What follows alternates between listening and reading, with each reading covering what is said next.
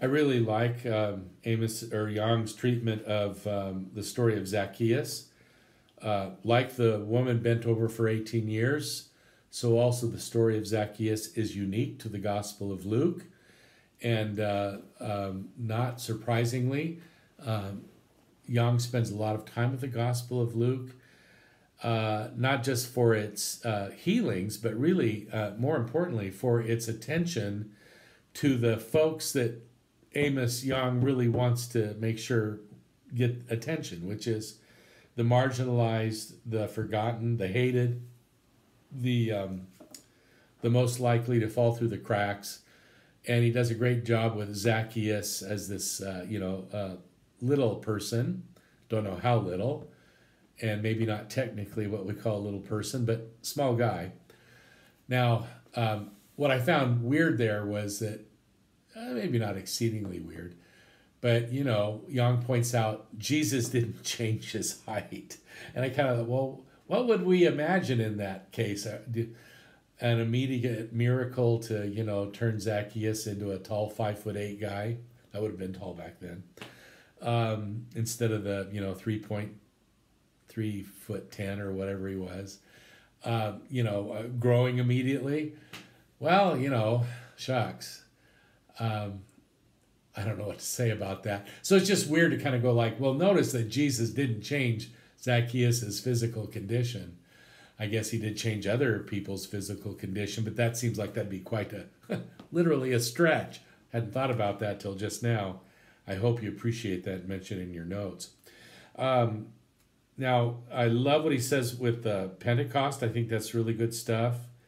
I'm not going to zero in on it because I'm going to kind of stay with the Satan theme here. Love what he has to say about Paul and the Corinthians, and the idea that Paul communicates to these Corinthians who are very obsessed with strength and wisdom, or their knowledge and power, and we're all very gifted and wonderful people, and Paul really pulls the rug out from underneath them. This is 1 Corinthians primarily. Powerful letter in which he says it's the crucified Messiah, Jesus the Messiah on a cross.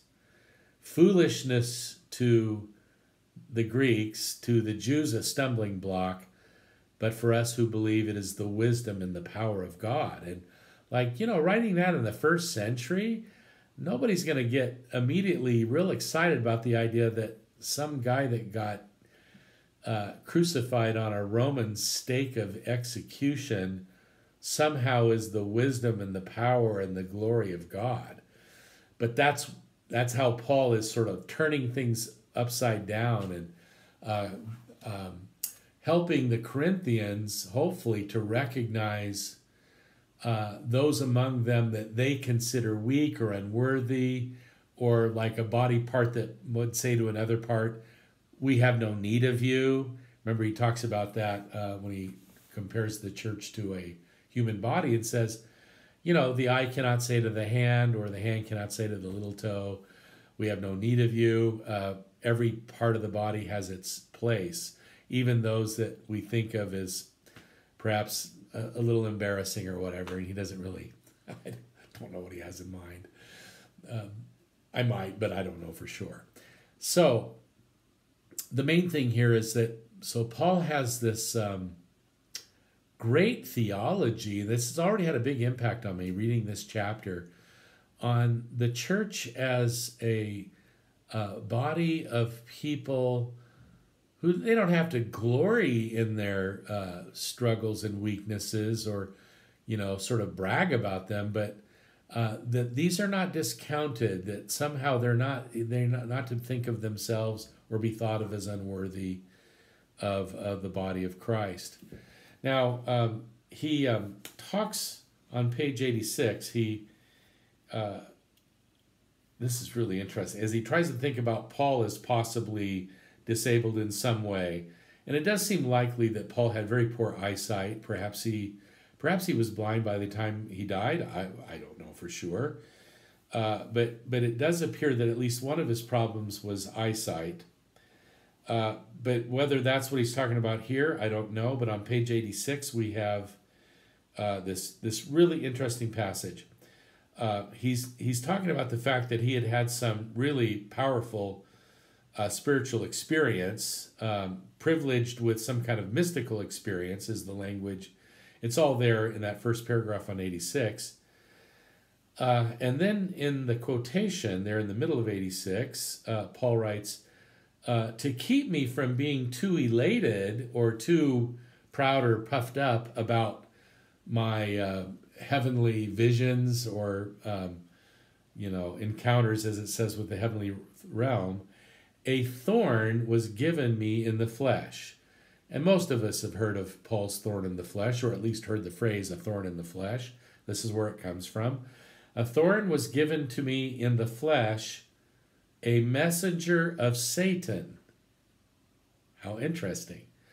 In order to keep me from being too proud or, self-congratulatory about his spiritual experiences, a thorn was given to him in his flesh, a messenger of Satan to torment me, to keep me from being too elated or too puffed up or too proud. Oh my goodness. Notice how, this messenger of Satan, which is the affliction itself, I guess, has a positive purpose. So we might go, well, that's not what Satan intended. I don't know that we can say that. If we think of the satanic figure, if we think about back there in Job, what we have is some kind of a, we'll say, spiritual being who's acting under divine authority. So much so that, again, at the end of Job, God doesn't even have to bother to explain that Satan was part of the deal. Just says, hey, look, what do you know? What do you know, Job, about the mysteries of the world? So here, Paul receives this thorn in the flesh, whatever it might be. Therefore, I am content with weaknesses, insults, hardships, persecutions. But that first word, weaknesses, is the one that's most important to Amos Young. And again, here, now I noticed that across the page, right across the page on 87, Young wrote, further, as consistent with the first century worldview, this physical malady, whatever it was considered to have been a satanic scourge. The early Christian mind had probably learned the lesson of Job by this time, that any impairment from God may have been mediated through the Satan. The felt torment was in any case associated with the onslaught. Now he says the onslaught of evil spirits. That's actually more than what Paul says. Paul simply says a messenger of Satan to torment me, but really this torment is to keep me like humble and in my place and not thinking too highly of myself. So interestingly enough,